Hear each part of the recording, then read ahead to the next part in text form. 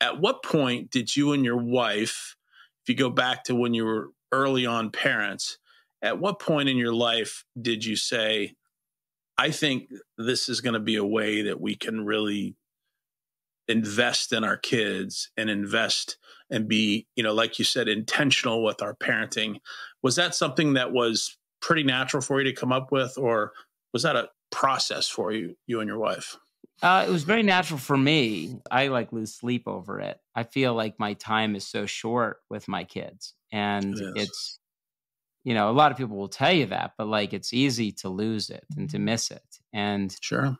And for me, it's like I'm raising boys. Like I am Sure. building boys. Like I'm trying to figure out what is it the things they need, and then how do I get them those things? And it's not like the internet where you just Google it and you get it. Like you can't just like say, "Hey, son, I'm going to teach you about courage today." Like Yeah. the universe isn't architected in that way. Instead, we have to create an environment and then help them to discover it.